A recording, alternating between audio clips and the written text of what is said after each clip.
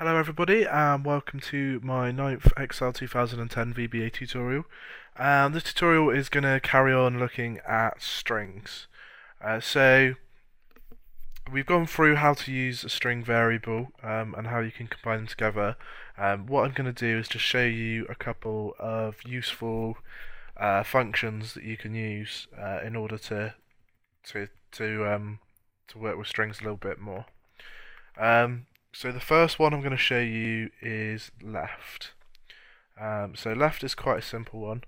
So you would put it around a string. So if we put my string equals left, and it's a method that's going to give you a string back. So it takes two parameters. So it takes a string variable, so let's give it my string, and it also takes a length as long. A long is a type of integer, and it just means it can be a little bit bigger. So integer can only go up to a certain number of characters. I can never remember what the exact number is, whereas the long goes up a lot higher. But basically it just means put a whole number in there, and that number is going to represent how many characters from the left hand side you want to take. So let's put in 5 and close that off, and then that's it. So what this is going to do is it's just going to take the character at index 5 and anything on the left from my string and then put it back into my string, removing anything on the right hand side.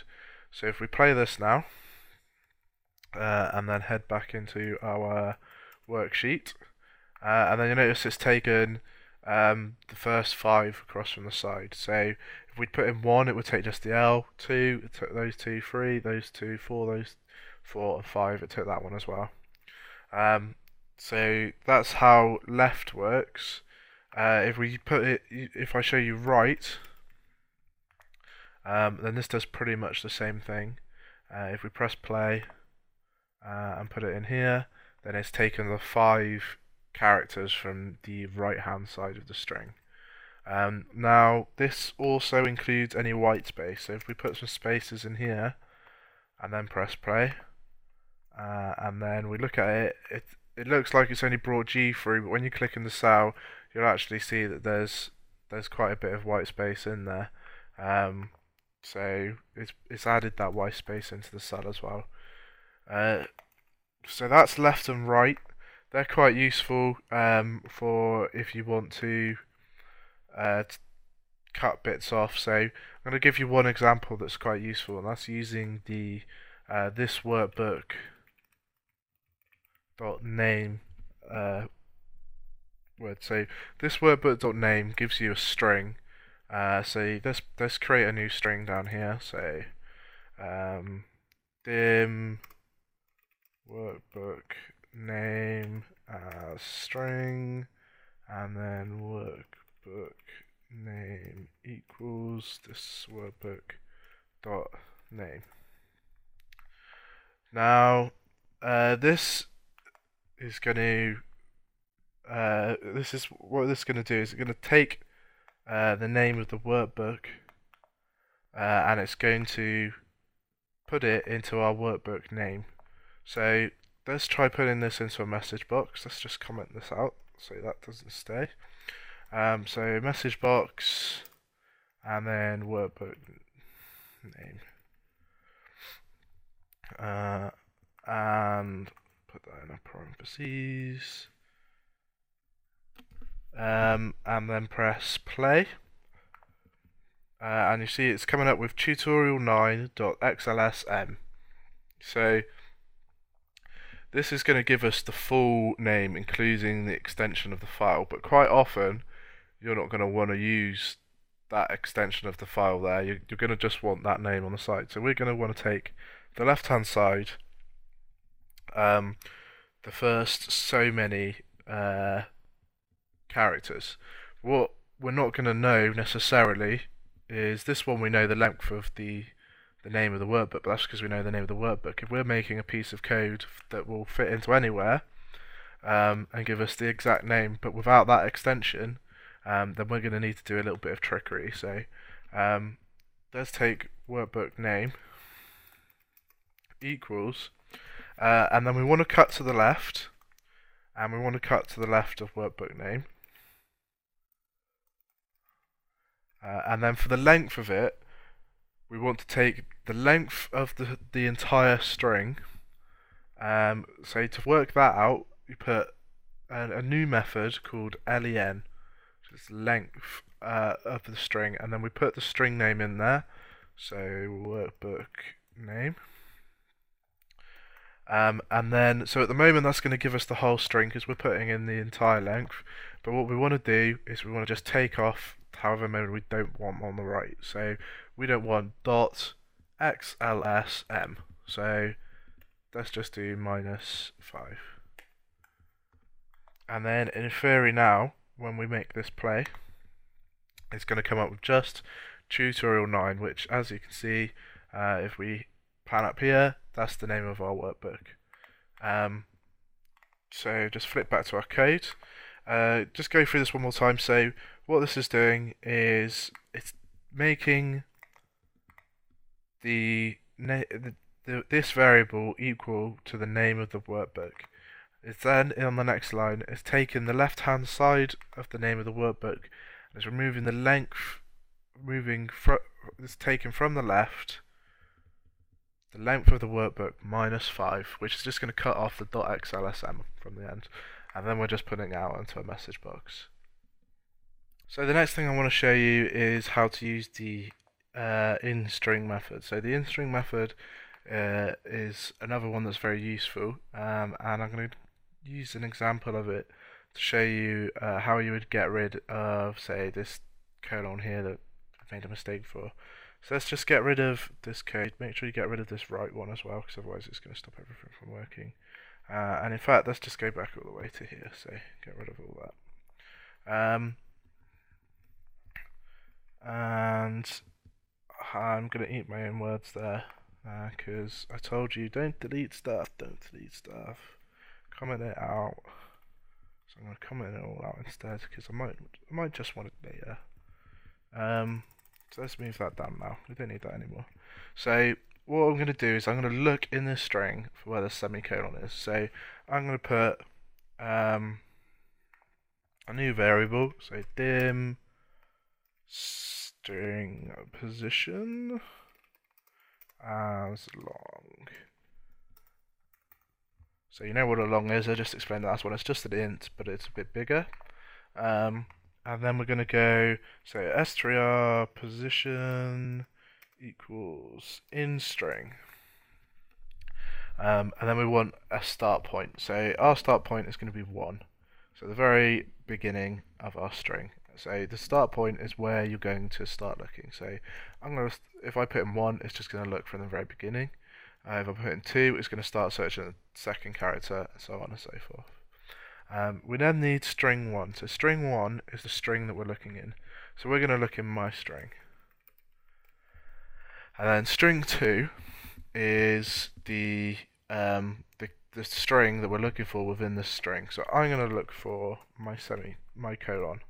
And then the last parameter, just ignore it, it doesn't matter, not for what we're doing. So that gives you then your formula. We'll then print this out on the screen, so message box, and then my start position. Enter. And then let's play this now. And then you'll notice that start position is now coming back as being number 2. So what this is telling us is that this string here is sat in the bigger string at our position number 2. So what we can do now is we can declare another couple of strings. So let's put dim left side as string, dim right side as string. So we now know the position in our string of that semicolon. So what I'm going to do is I'm going to take this side, I'm going to take this side, add them together and create a string without that colon in it.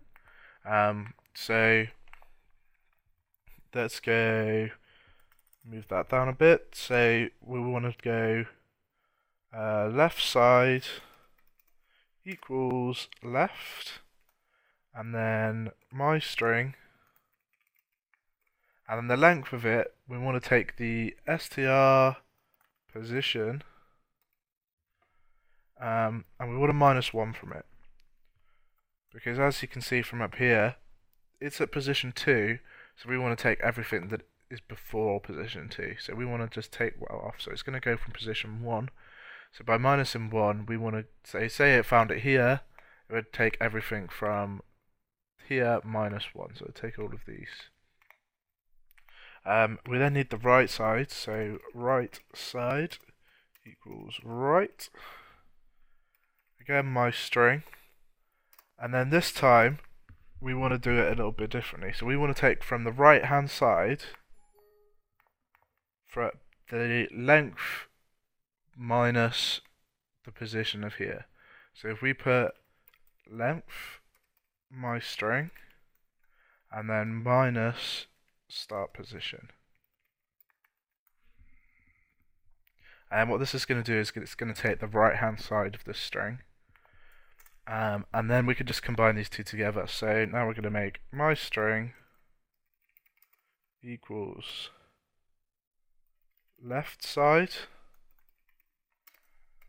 ampersand right side, and then we're going to message box out my string, press play, and then you see, look at me, I'm a string, but without the colon inside it. So this is just a nice little bit of code that will help you take out a colon in here. Now, this was kind of just an example, because there is a easier way of doing this. So there is a piece of code you can use which is called replace, and this does pretty much the same thing. So let's comment this out here. Comment,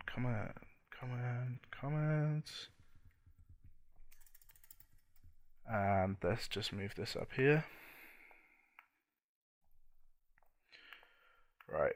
So let's start again. So if we wanted to replace it in a different way, say let's just go